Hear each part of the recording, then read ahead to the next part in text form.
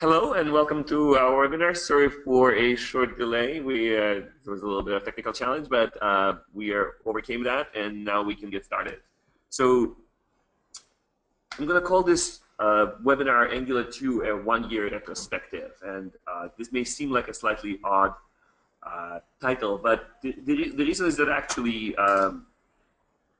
as I was preparing for this webinar, I started thinking to events a little bit over a year ago when we really started at Rangle getting very serious about Angular 2. So in particular, in May 2015, we really, it was a little bit after coming back from NGConf that year, we started really thinking very seriously about Angular 2. We started also at that point really talking quite widely about what we thought would be a proper Angular 2 transition strategy. So in particular, I gave a talk in May 2015 that got fairly decent amount of audience, and so in this talk we talked about quite a few things in terms of what to expect from Angular 2, what your transition strategy could be, and so on.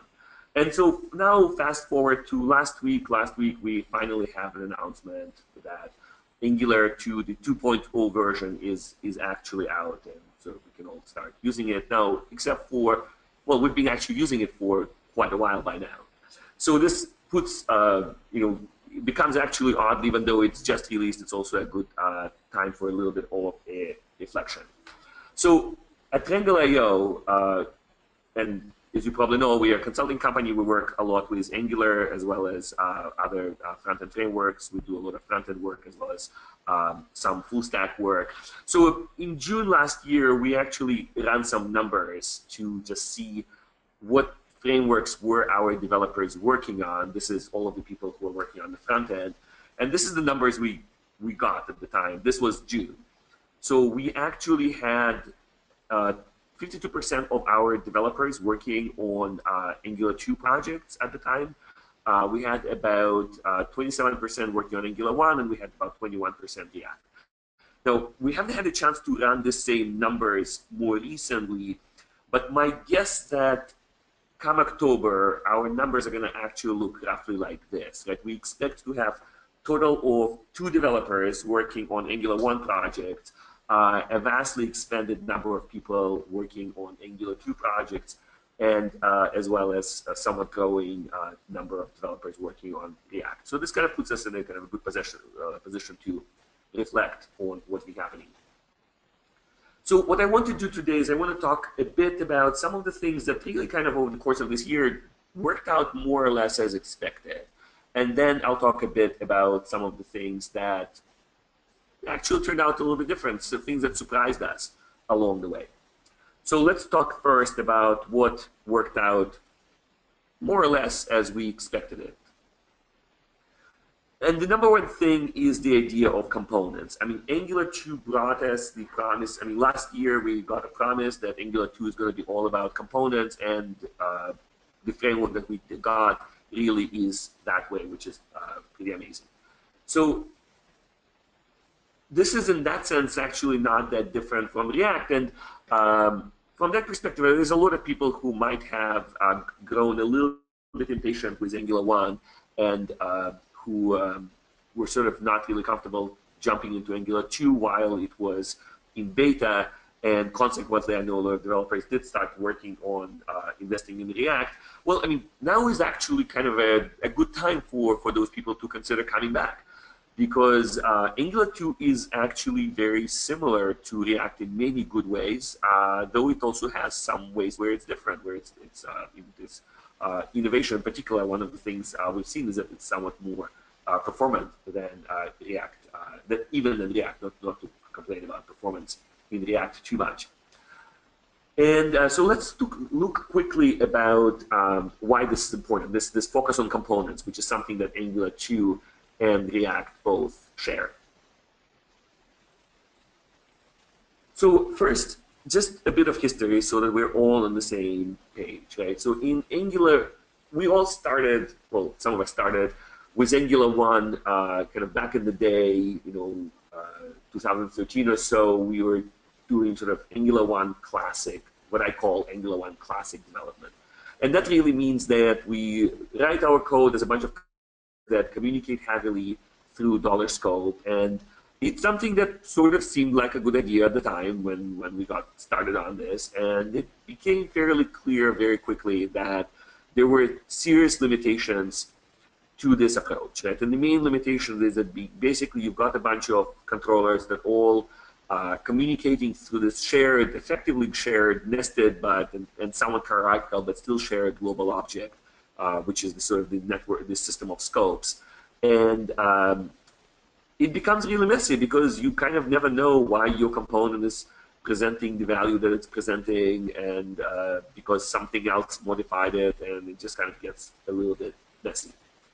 So later in the sort of Angular lifecycle, in Angular 1 sort of history, a lot of developers moved to what I call late Angular 1. And late Angular 1 is really trying to be more componentized. It's using controller as first and then switching to component directives. And all of this in taking a lot of sort of inspiration from component-oriented design. And this can be done well, but there are sort of two challenges. I mean, first of all, it takes a lot of discipline to implement a proper componentized approach with Angular 1. Again, with discipline, you could do a lot of it, but it takes a lot of that discipline. And the second is that you get, if you kind of apply that discipline, you get no performance, you don't get much in terms of performance reward for this, right? And this is something that we'll see is different with Angular 2, where you get this reward, you get rewarded for your discipline, among other things, in terms of performance. And now, meanwhile, this is like we're thinking last year, the components are all the rage in React, and almost like we wish there was a better way of doing it in Angular.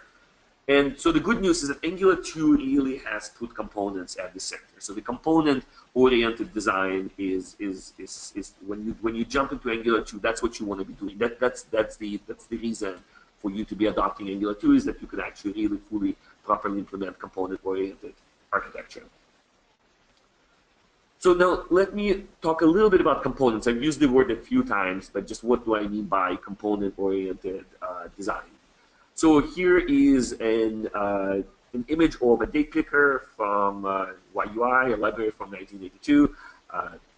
So the way, in the sort of Angular 1 world, the way this component might potentially work is that it basically has access to $scope, through $scope to the system of scopes, and it goes and modifies values on it when it feels it's appropriate, and sort of while a bunch of other controllers are doing the same thing. In a proper kind of component-oriented architecture, you would want to implement this date picker as a component, which really means that you constrain the interface to it to just two things. There's inputs and there are outputs. So your inputs, in this case, would be values that get set from outside of the component by its owner. So the owner, for instance, that says this component should open now, may provide, for instance, the pre-selected date and some options. Right? Maybe it tells you, the owner tells you which days should be holidays and some of the others. So it gives you some information as it can also then potentially set some of those values further down the line. Now, and the second thing is that your component will have outputs, and outputs are really events. So basically, when things happen inside of the component that it wants its owner to be notified about, it fires an event. So in this case, then probably the main event is going to be the selection of the new date, and then your owner, your parent, can subscribe to that event. Right? And then the idea is that as far as communication between your component and its parents, that's it. Right? Your component does not have access to any sort of global data structures. It does not have access to any sort of shared scopes. It really communicates. It takes its inputs through the inputs that it defines, and it sends out signals through outputs. It may also have optionally an internal state, but that state will be transient, which is to say that if this component is destroyed and is recreated, with this architecture, it's kind of responsibility of the parent to provide the component, the newly created component, with the information it needs. The component doesn't sort of get to store data, which actually simplifies this transient statelessness. Statefulness actually makes your life a lot easier when it comes to debugging things. So, and here's how you would use a component like that in an Angular 2 application.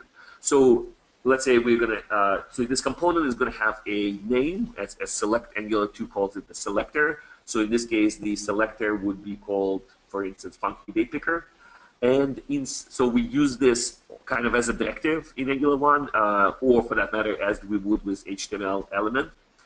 And inside, as attributes, we specify an expression that will control our inputs and also a callback that's going to be executed on when the output event happens. So in this case, we'll say if selected date is a variable in our template scope, we'll set the selected date input by putting selected date in brackets, and it says equals the expression in this case is the selected date variable. And then in order to subscribe to the new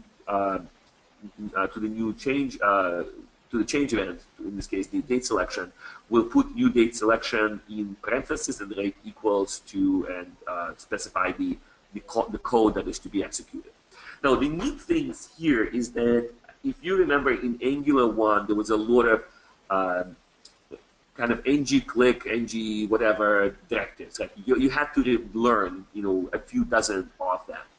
Angular 1 instead actually gives us a really simple syntax and very simple, consistent way of doing all of this. Like we have inputs and we have outputs. We set our inputs using the bracket notation, as in like here we put brackets around selected date, and you always do that, right? Like whenever you want to set input on a component, or for that matter, if you want to set input on a HTML element, on a DOM element, you just use brackets. And whenever you want to subscribe to an event, you use the parentheses notation. So you put that event name in the parentheses, and then you specify the expression. This is how you subscribe to that. It's actually, if you kind of want, it's easy to remember, right? Because you can think of the brackets here representing kind of setting a value in a dictionary, and you could think of the parentheses as kind of referring to the function, which is like you're subscribing to an event. You're going to be subscribing a function to, attaching a function as a callback to an event. So what does this all give us? Well, it gives us a few amazing things. One is modularity, right? So your components are now isolated, which means that you kind of don't really have to worry so much about why stuff is misbehaving, right? Because your component can go and just reach out into random parts of your application and mess things up. So if you're having problems in your application, you sort of know how to isolate and be confident that it's not your component that's causing that. The second thing is reuse, right? You can reuse this component anywhere because it's actually completely agnostic of the context it was used. It just expects certain inputs and it fires certain events, right? And so it doesn't make any assumptions about where it appears under the scope hierarchy. And the third is the ease of refactoring, right? So because now that you can be fairly confident that your component is subscribed to very sort of narrow, simple interface, you can go ahead and actually change how this component works, and as long as the events, the interface stays the same, you actually can expect that you're not going to break things. So that's great too. And finally, there is this approach introduces opportunities for performance optimization. And I'll talk a little bit more about this, but the main idea is that because your application has this much more logical structure, you could actually then tell Angular when to update your component, when not to update your component. And it allows Angular 2 to really short circuit a lot of work. Right? Instead of going and checking, like in Angular 1, we have this, the kind of digest cycle where basically it just goes and checks everything and what changed, what else changed now that we changed that thing. In Angular 2, you could short circuit a lot of this, especially if you actually make certain additional commitments about your components. And I'll talk about those in a second. So the other thing is that when thinking about components, it's important to think not just about like date pickers and things like that, but really think of it as components all the way down. Right? So when we look at this date picker, I mean, it's like everyone's like, well, obviously that's a component, right? But you could think, well, this date picker consists of the header part and then the bottom month display. So the month display is a component, and then this month consists of each row, that's a component, And then down the line, there is the individual cell, and that's a component. And if you really go and break up your component into really small ones, and in our work, we've been really breaking them up in a very, very tiny like components, and you make a fairly sizable collection of them, then it gives you massive opportunities for code reuse. It really helps you with modularity. It makes it a lot easier for you to understand your code.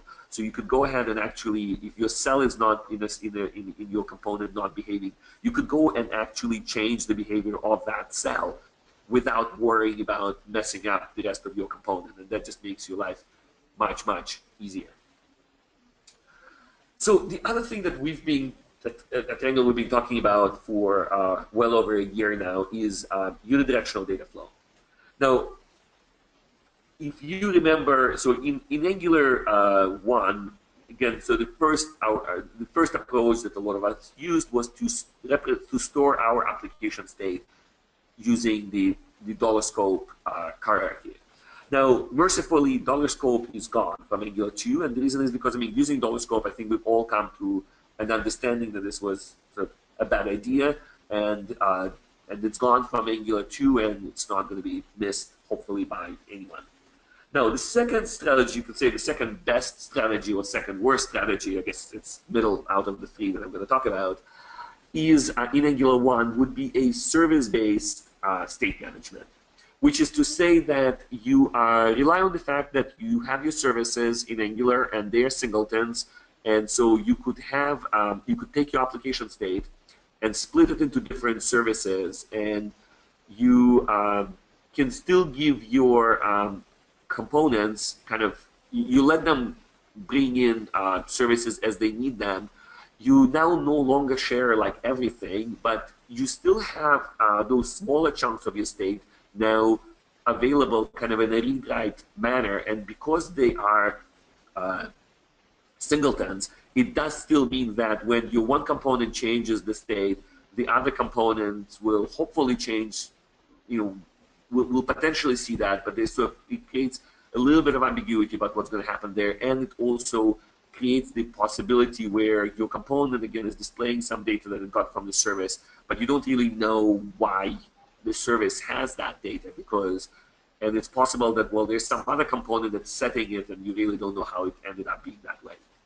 So now, again, this approach is vastly better than the old $scope approach, and it's used by a lot of people. This is kind of where Angular, for a lot of people, that's where Angular 1 development sort of ended up being at.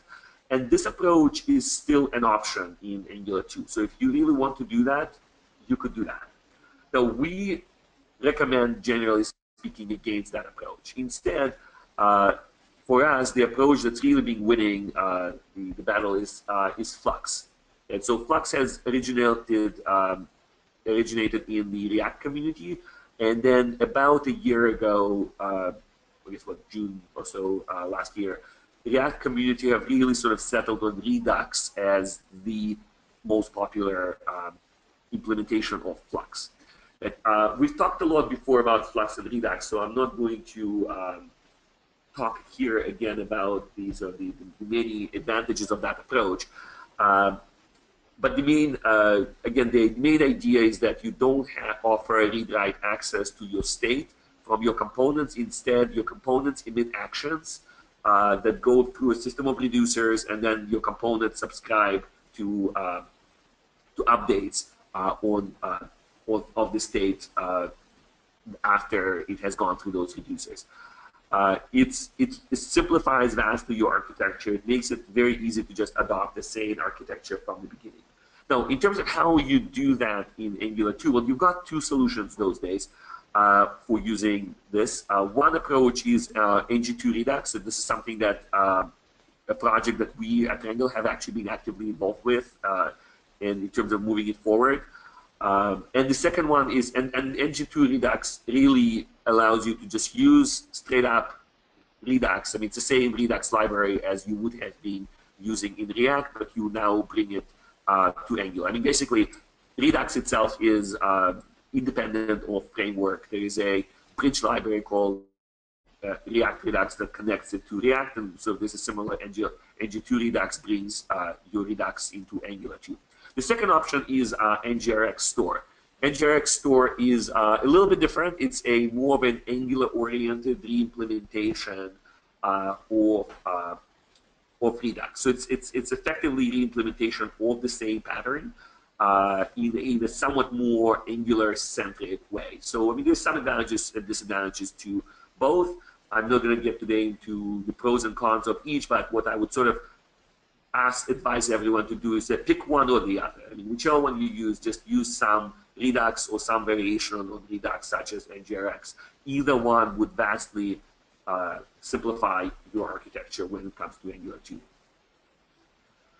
So the other thing is, I guess, a year ago, when we started looking very actively into Angular 2, one of the sort of things about it was a little unusual was using TypeScript, or for that matter, ES6. And on that front, the most amazing thing is just how far we've gone as a community in the last year, right? I mean, a year ago, there was still uncertainty about whether everyone should be adopting ES6 right away and how the right way to do it and what are the advantages of and disadvantages of transpilers and which transpilers. And at this point, it's like feels to us that this question is settled. Like everyone should be using ES6 and/or TypeScript. Now, again, a year ago, ES6 and TypeScript had a big overlap, but neither one was really a subset of the other. Today, TypeScript is strictly a superset of ES6. So when I say TypeScript, that includes all of ES6. One exciting thing is there was like a year ago there was a lot of indecision about whether Webpack or JSPM, which one to use.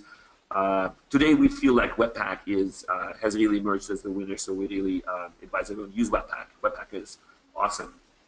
And then there's been an interesting thing in how TypeScript and Babel has really just divided along community lines. At this point, I think it's really not kind of pointless to argue about advantages and disadvantages of TypeScript versus Babel. It's really very simple. If you're using Angular 2, you should be using TypeScript, and if you're using React, you probably should be using Babel. Because all of the tooling in each of the ecosystems is really oriented towards the transpiler that ecosystem has sort of settled on. In case of Angular 2, it's TypeScript. So, I mean, really, if you're using Angular 2, do yourself a favor and jump into TypeScript.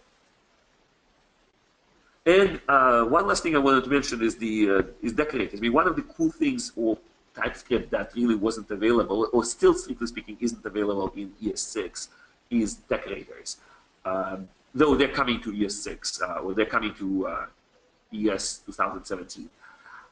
Now, I want to do a shout out. One of our developers here, Michael Bennett, did an amazing talk at NGConf last this year called Demystifying Decorators. And he talked about how to understand how decorators actually work. Because oftentimes when people look at decorators, they think decorators are kind of magical. And they're not. You can actually implement your own decorators, and it's not really that complicated.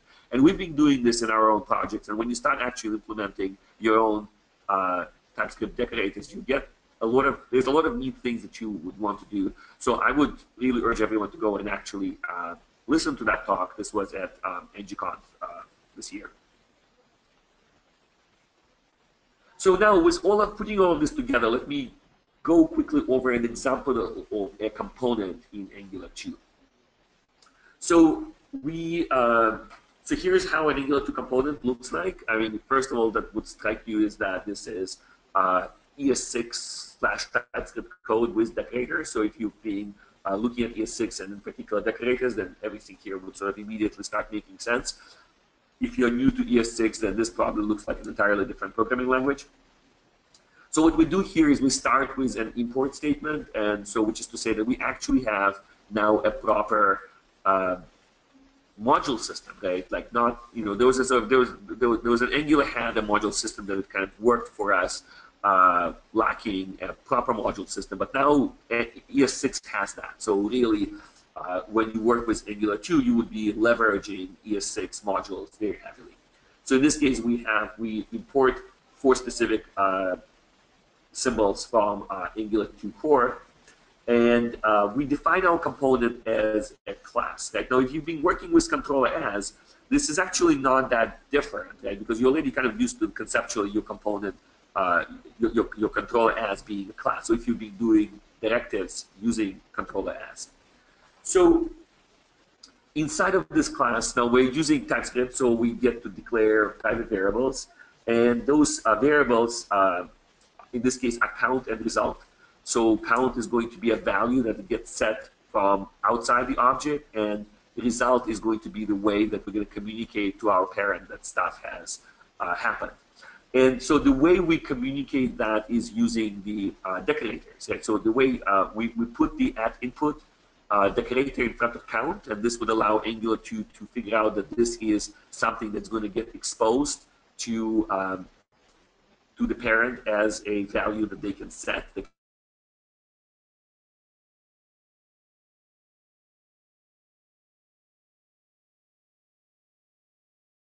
This is something that they can go that your template can go ahead and subscribe and expect an event. They can subscribe with a handler. So in this case, we actually going to go and make our output an event emitter, which is to say that it's going to be a stream effectively. Right? So every time we have a new value that we want to send out, we are going to basically emit it through that stream, and then our parent can subscribe to that. So, and then before that whole class, we have the large add component decorator, and this provides a whole bunch of metadata information about our component. So in particular, here we just have two main pieces. We specify the name of that component, which is going to counter. That's the name under which it's going to become available. So we don't really do like with directives. There was sort of a bit of magic substitution between what directive is called versus how it's going to appear. Here we actually make this explicit. We're going to call this lowercase counter. That's going to be our selector. And we also provide a template. Now the neat thing with the template, again, this is a feature of ES6, is that we have long document strings, right? So we can basically specify a multi-line string with a symbol, and so it makes it a lot easier for us to actually specify a template inside of our component file. So we've got it all neatly packaged together. Inside of the template, you will see that some of the things are similar. This is the way the count value is included is actually very similar to how this works with Angular 1 with the double curly brackets. And then here we're using the parenthesis notation to subscribe to the click event of the button that we've included in our component. Now the neat thing here is that button is not actually an Angular component. Button is just a native DOM thing. But we actually use the same method for subscribing to button events as we would to our component events. Right? There's that parenthesis notation actually works all the way through, and that makes life a lot easier. We no longer have to remember sort of all of the ng clicks and things like that.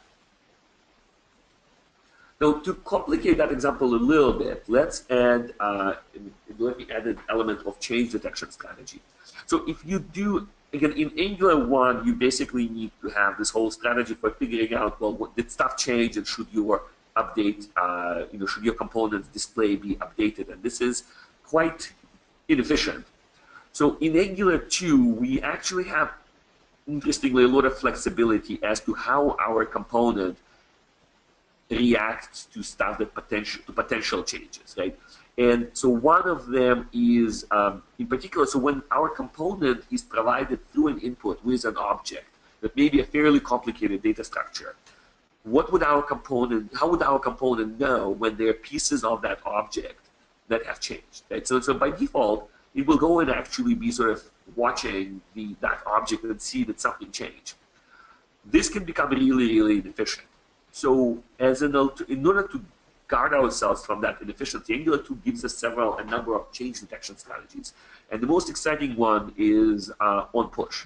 And on push basically means that we say that for the inputs provided to this component, we are going to assume that they're immutable. So if we are provided with an object, if our inputs is set to an object, we're going to assume that nothing about that object is going to change. So if the value is somewhere down in that object changes, we are not going to pay attention to this.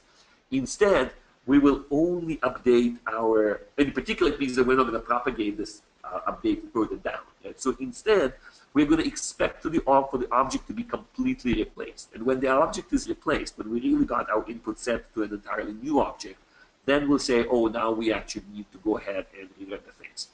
This is, in our experience, this has been a massive, massive, massive change in performance. Right? This is like, when people say that Angular 2 is more performant, in most cases, what they really mean is that Angular 2 can be vastly, vastly more performant when you properly use on-push change detection. So now let me talk briefly about a few surprises along the way. This is things that we didn't really quite expect a year ago, and then they were sort of caught us a bit by surprise. One of them is we got contacted by the Angular team with a request to work on Angular Augury, what became eventually Angular Augury, which was tools for debugging. And we've had, here's one of our developers, Vanessa Yuan, presenting this at NGConf last year. So that was a pretty awesome experience for us, and just a way for us to give back to the community. Now, we've talked about Angular Augury before. We have prior webinars recorded on this, so I'm not going to dwell on this, but that's been for us probably one of the most exciting examples. Now, other one surprise was NativeScript, right? So around a year ago, the React community sort of had this big, very positive thing when React Native came on board, and it really in many ways presented kind of the best of both worlds, which is basically being able to use native components in JavaScript. Right? So we've worked a lot with Cordova before, and with Cordova you get a lot in terms of being able to build. You get a lot in terms of being able to build applications that run on the phone and can look pretty close to native, or really very, very native-like. And you build them using JavaScript and DOM technologies, right?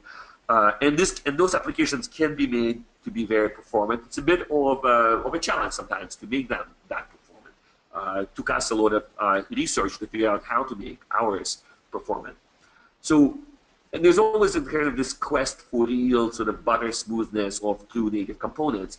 Well, React Native brought that to React, which basically the idea there is that you really are using real native components. There is no DOM. There's really just native components, but you script them using JavaScript. But again, without the compilation step, you're not compiling JavaScript to native. It's really just JavaScript development, and gives you all of the benefits of JavaScript developers. Now, you could actually use React Native with Angular, but I mean, it's a bit of it requires a little bit of hacking.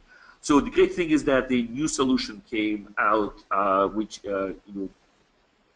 during this year, which was NativeScript. Right? And NativeScript is basically the same, gives you the same value proposition, but it's customized for Angular. It really works well with Angular. The main idea, though, is really the same. You get to script native components in JavaScript. So for us, it was really also exciting opportunity. Or to we did a demo of a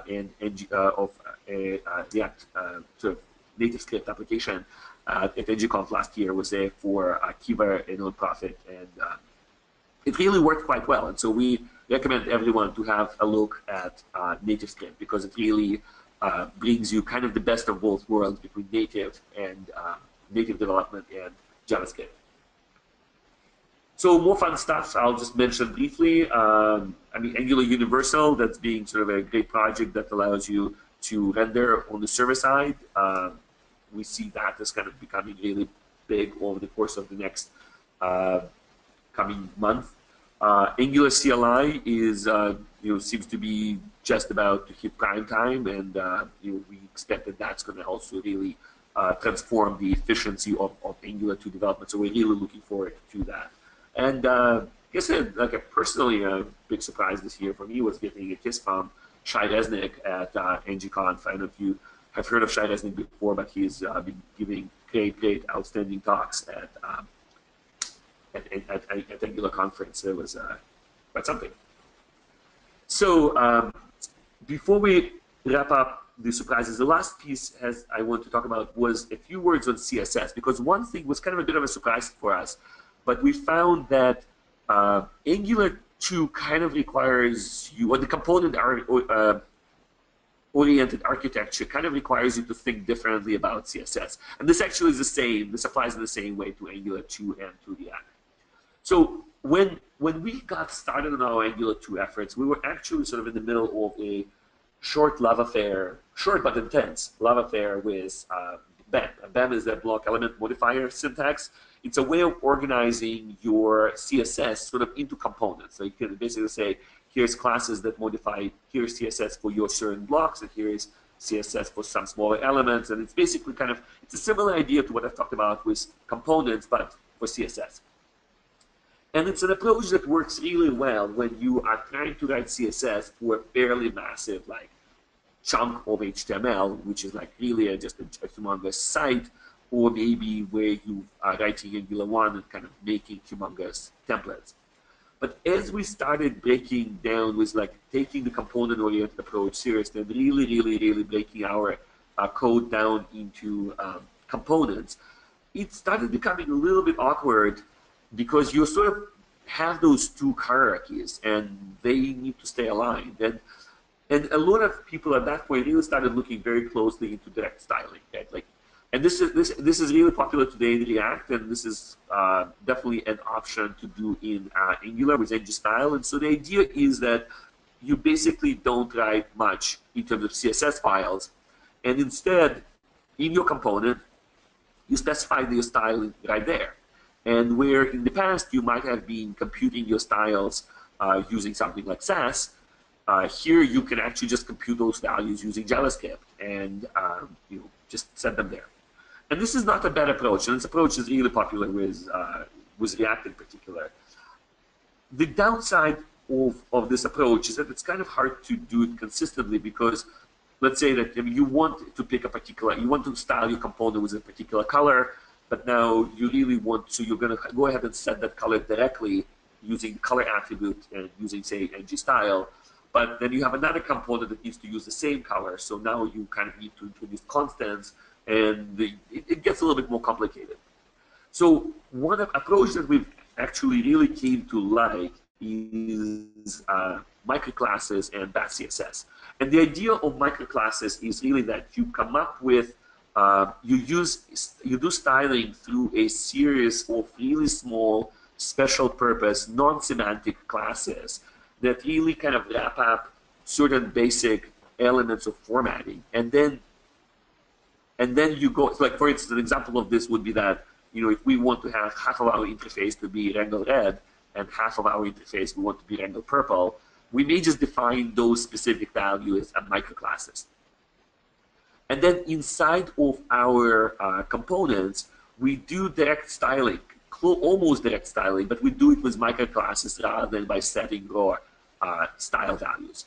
And this actually makes it a lot easier for you to kind of strike a balance between developers really having control between value, like choosing the values, like doing the conditions in the element based on the element state, and at the same time really having uniformity in terms of like once you pick the color, then this color is used uniformly, and once you pick your typographic scale, then you can actually stick to that typographic scale fairly consistently rather than having every component sort of pick its own font size and then come up with something that looks ugly. So having said all of this, let me close with a few words on how do you get started with Angular 2. So if you are doing Greenfield Angular 2, then getting started is actually fairly easy. I mean, we've been able to onboard developers to Angular 2 very quickly. I mean, obviously there's not a lot of developers out there that you can hire today that have lots of Angular 2 experience, but we've been managing to train ours very quickly. The first thing that you probably should be doing as you get ready for Angular 2 is really learn ES6 and TypeScript, right? You could, in theory, use Angular 2 without ES6 and TypeScript, but you miss out on a lot of tooling, and also ES6 provides such better developer experience than ES5 that really do yourself a favor and learn ES6 and TypeScript and use that for Angular 2. So that should probably be your first step. The second piece is that you really want to invest some time in understanding the component model. Because if you are kind of trying to do Angular 2 without understanding the component model, then everything may seem kind of weird.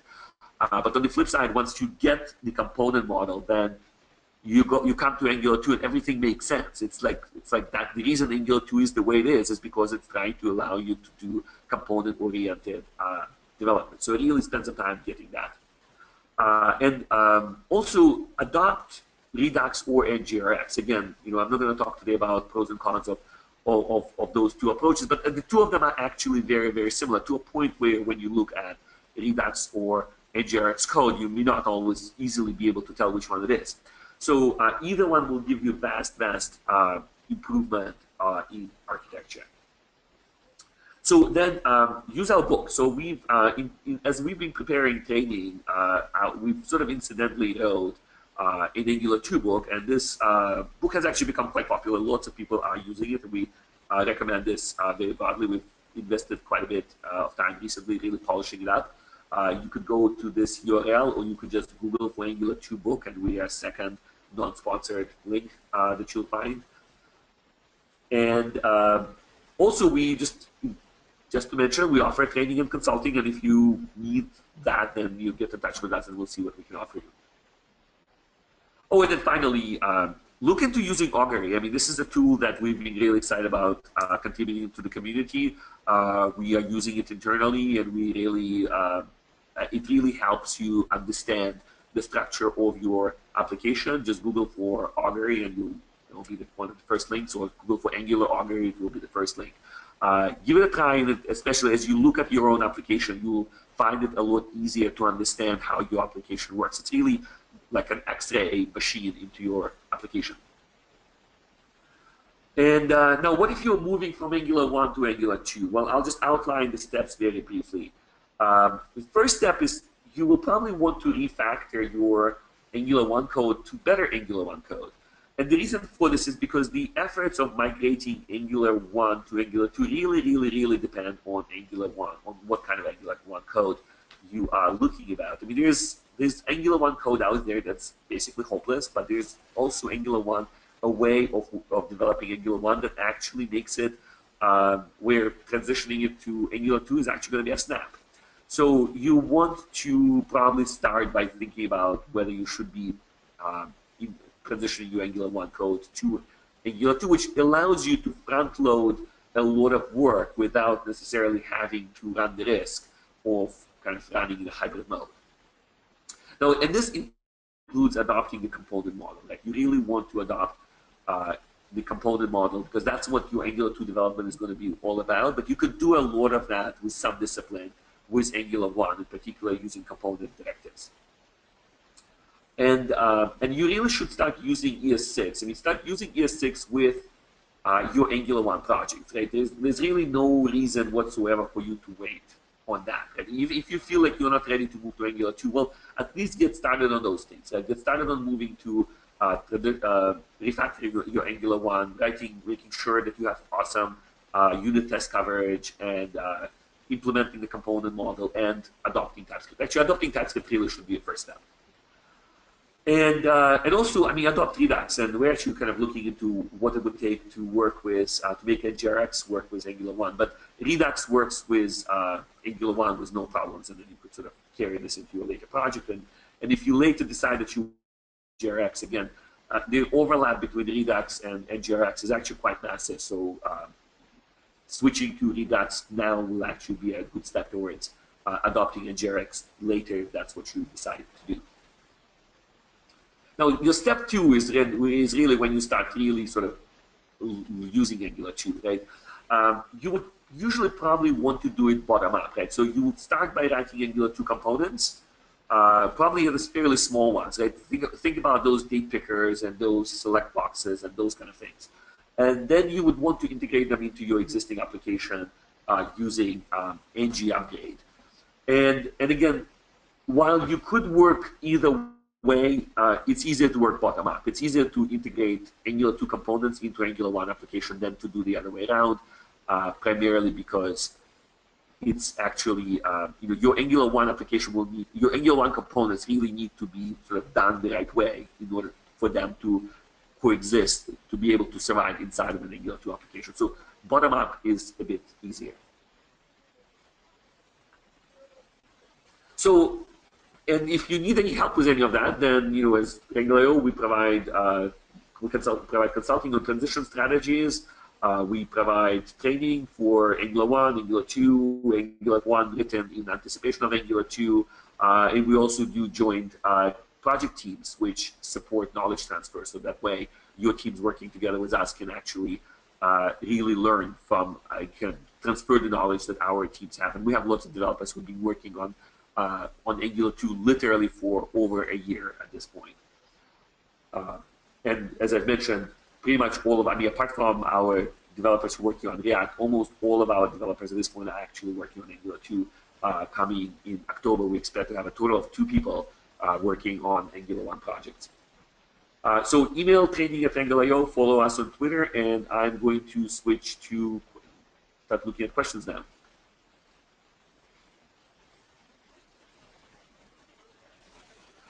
What kind of application size and speed difference have you seen between Angular 1 and Angular 2? I think the short answer is massive. We haven't necessarily gone, in most cases, and really tried to just sort of capture this with numbers, but the answer is huge. No, but what I would, and in particular, what we've been finding is even comparing, comparing Angular 1 and Angular 2, it's not really much of a competition. But what's more interesting is we've been finding that for many applications, Angular 2 actually beats React. And that's actually kind of a more interesting thing, because when React came out, and a lot of people were really excited about React because it was so snappy because of virtual DOM, right? And we've been finding that Angular 2 applications can do actually better than that.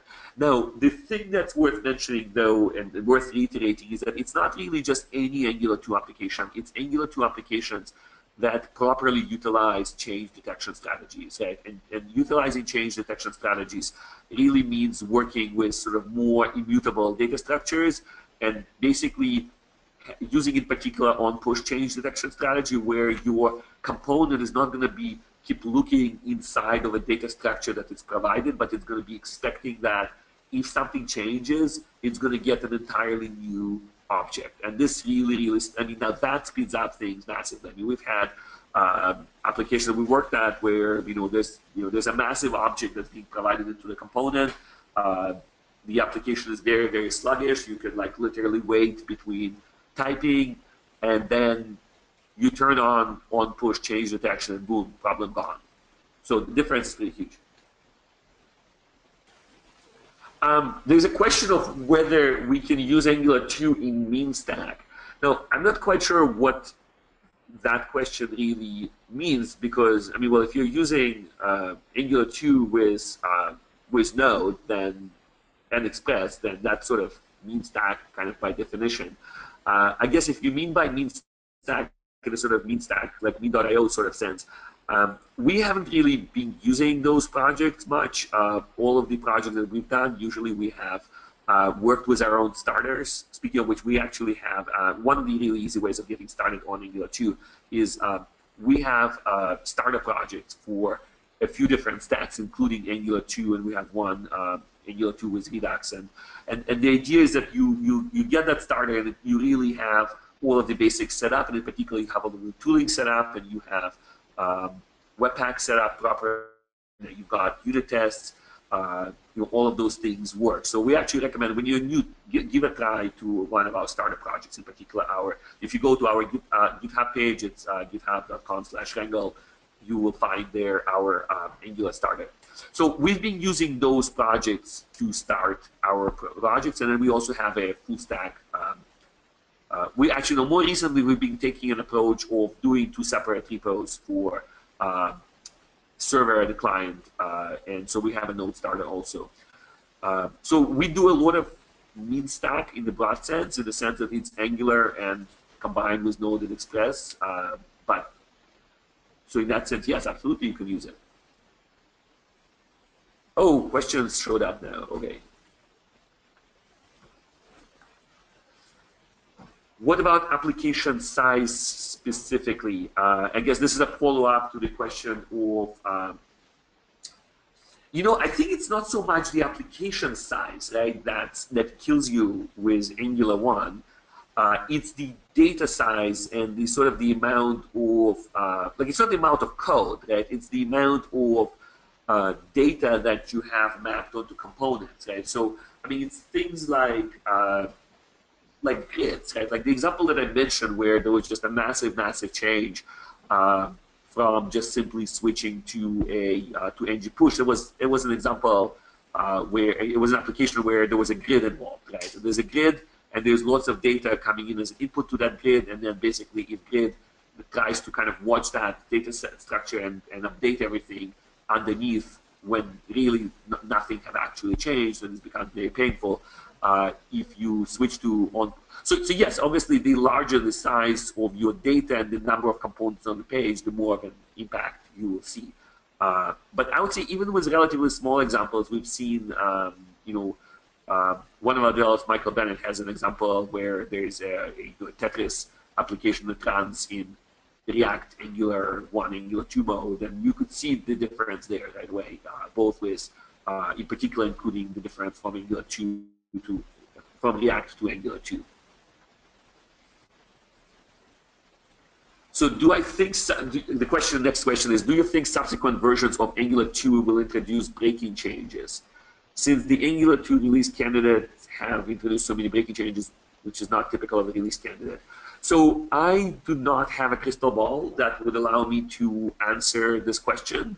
I would like to think that part of the reason that we've seen so many breaking changes in the last few months is because the Angular team has really tried to kind of nail it down so that they don't need to be kind of making as many changes. They really kind of want to come up with something that's really, really solid. Just looking at Angular 1 code, to us, it looks like it really is built to last. There's being a lot of breaking changes, but it's being really improvements to design, and in that sense, we're hoping it's going to become more stable at this point. But I feel like the changes that has happened have been worth it. How about using services with components? Would it be similar like Angular 1.x or something better we can do?